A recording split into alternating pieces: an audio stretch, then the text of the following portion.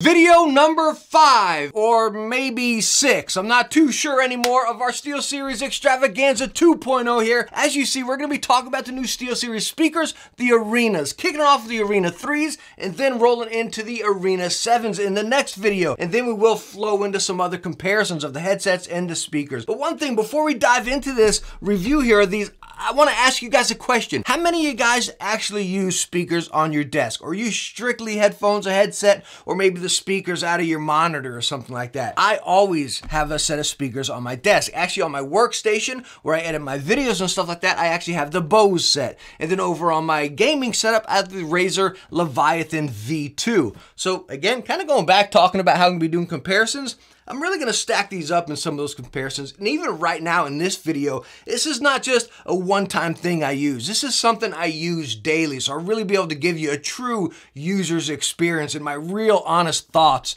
on these speakers. Now, one other thing before we dive into the Arena speakers here, a quick word from our sponsor, Anchor, in their Soundcore Motion Boom Plus. Now, you all know I am not a back-of-the-box spec kind of guy, but I just want to show you this here so you can physically see everything that this thing is packing. 80 watts of speakers, customized EQ. Yeah, you can charge your device through this right here. Yeah, you aux in, 20 hours of playtime, IP67 waterproof. This thing is packing so much. But again, I'm not a back-of-the-box spec guy. And this here, like, stick with me, okay? I know you're like, golly, a sponsored plug, right? I've been using this product nonstop. I'm actually late to this sponsor plug. I had to ask him, hey, can we push this back a week or two, you know? Because I've been using it.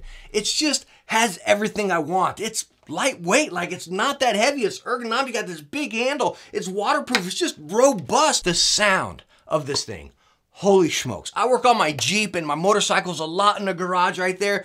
And again, this thing doesn't leave my side. I actually put it in my Jeep and in my motorcycles for whenever I go for a ride. If I'm down on the beach or off in the woods somewhere, just want to throw some music on. Again, it's something that hasn't left my side because it's doing so much right. Being able to charge my devices from it right there. The simplicity of use. You can actually dive into the Anchor app and customize your own EQ. And again, backtracking to the sound, it's thumpy. It is thumpy. But you also have this bass button right on top here that you can press it, bam, and you turn it off and just get a subtle sound if that's what you're looking for.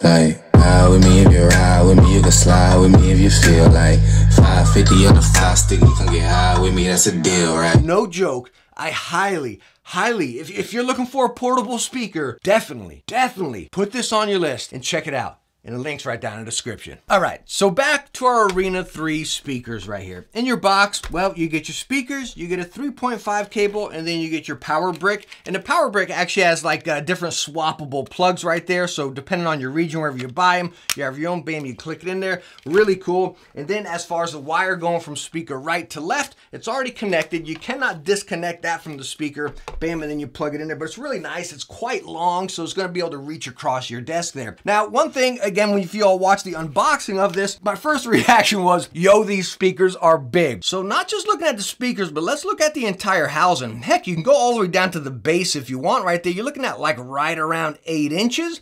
As far as the width right here, you're getting right around 5 to 5.5. And then as far as depth, if we can get this fairly right, we're getting right about 4.5 inches. So yes, they are kind of big. I honestly, you know, when I took them out, I was like, where am I gonna put these? But when I put them on the desk and I just kind of angled them to where I want to, pushed them back right there, they sat perfectly in place. They really weren't in the way. Again, guys, that's gonna be different for everybody's setup. Are they gonna be able to fit on your setups? Well, go look at those dimensions right there and you'll be able to see. I use an ultra wide monitor actually, and I still scooched them back and was able to set them up nicely, which I want you to keep that in mind for whenever we talk about sound. Now, as far as the units themselves right here, the speakers, you can't twist them. I really wish you could. I feel like I'm gonna break it because it's actually budging a little bit there, but what you can do is tilt it forward and back, a little bit of angle, which I also did as far as the sound, but I do wish you can just twist them, but heck, it's on a circle base, you just move it left or right. Easy enough, right? Maybe I'm just being nitpicky here. And as far as the build, again, they feel very solid. They really do. I probably shouldn't have just flipped that in my hand right there. That being because you don't have any grills on this. They don't even come with them, so your speaker driver is right there. Again, me flipping it right there was a very stupid move. If I would have punctured that, speakers would have been kaput, you know what I mean? So, I don't know, do I want to say I wish there was something covering it? I kind of do. I really kind of do, but once you set them on your desk, I mean, I guess you're really not going to touch them, right? Now, taking a look at the right speaker here, as you see, you have your volume wheel, bottoms out at the lowest, tops out at the highest right there, and then again, our stand is attached. You can't remove this. If you can catch it into camera, if we can get it into some lighting, there is our power button multi-function button. And when I say multi-function button, it's kind of weird. Well, number one, you can hold it down and pair up to Bluetooth with a little light right down here, turns blue. You actually press it again, and then it will mute the speakers. You can double press it again and it will disable the light. So it'll turn off the light. That was a good thing, right? Because I plugged them in instantly and started using them. I'm like, that light is going to get annoying. Let me go find just some electrical tape and slap it over it. Lo and behold, when I look in the manual, how you double press it and you can turn that light off there. So very nice touch SteelSeries on that bit. Now, looking at the back of the speakers here, let me pull it under the camera so you can see. You have headset, aux, PC, and then your power. So quite simple when you look at it, right? You're going to go 3.5 from your speaker into your PC or into your monitor. And believe it or not, I actually tested this on PlayStation 5. Now, PlayStation 5 or Xbox, they don't have 3.5 ports on the back. Maybe if you have one on the back of your TV, which mine doesn't, but if you do, you can take that, plug it in the back of your TV, and use it that way. It's just watching a regular show, right? So what I did, I was like, how can I actually use this though? Which is pretty cool. So I took a 3.5 from the controller, bam, plugged it into the back of the, I think it was PC slot, maybe it was aux. I forget which slot I plugged in, but anyways, I plugged it into there from the controller, and you actually got your sound from that. So you can do it on the Switch, the Xbox, or whatever, but yeah, you do got this 3.5 cable then coming from your controller into the speakers. Annoying? I don't know. You know, it's just like having a 3.5 headset plugged into it. You just need to find or buy a long one off Amazon or something. But really cool to have that simplicity and versatility like that. And yeah, the sound across everything that we're about to talk about was the same, again, on console or PC or even on Mac. So talking about the sound of the Arena 3s, again, 4-inch drivers here, and they got a frequency range of 50 to 20,000. Now, I tested these, as I'm saying here, across multiple platforms. I edited the video over on my Mac, played lots of Destiny over on my PC, and dabbled with some Uncharted and stuff on the PS5. And it was a really, as far as the core sound, right? Let's talk about first when I'm editing videos, right? Because I think desk speakers, a lot of us are multitasking rather than just gaming with them. You're probably watching YouTube videos or something like that, right?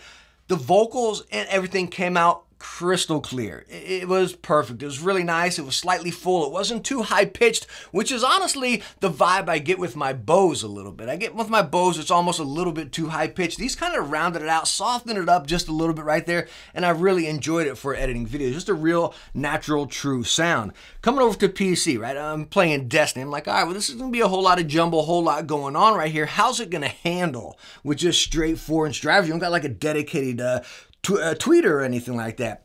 And it was actually really nice. So I'm going through there. I forget what it was, like water or fire dripping or something. And I actually heard it when I was watching. Now, from a distance, like if you got a headset on, you're not getting that stuff from a distance. You almost got to get a little closer onto it, if you follow me right there. So as far as detail and clarity, like competitive, nah, you're not going to want something like this for like Halo or Rainbow Six or anything like that. Of course not. But if you're looking for, again, like Destiny, something immersive or something like that, you still got that clarity and that separation of different sounds, like the highs of, again, that liquid dripping right there, you know, my footsteps, and then the dialogue. It was all there, even in a hot, heated moment where you got 3 other Guardians throwing off supers at the same time. It wasn't overboard. It wasn't staticky. It wasn't rumbly. It wasn't dirty.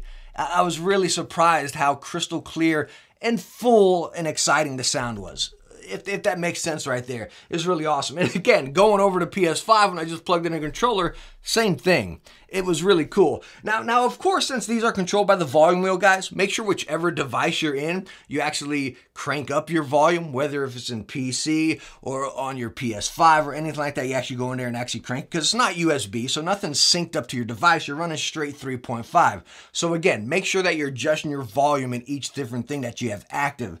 Now, Yes, you can use that Sonar software if you want, if you're on PC. Of course, nothing's saving to it or anything like that, and you can tweak with it. Me, again, you all know I'm not a fan of it, so every bit of sound that I'm talking about here is that core quality sound out of the box. And I was pleasantly surprised. And the thing that surprised me more, because you all know that I prefer not looking at market material. If I look at some specs or something, I'll dive in to look at it, right?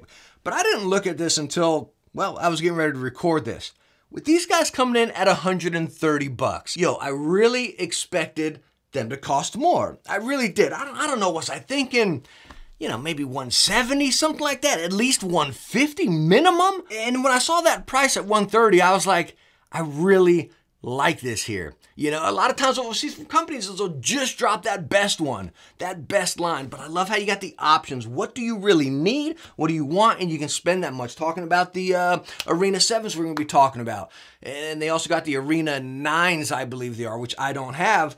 But again, it's really cool that you got the options. What kind of features and functions do you want right there? And at this, at $130, yo, I call this a win.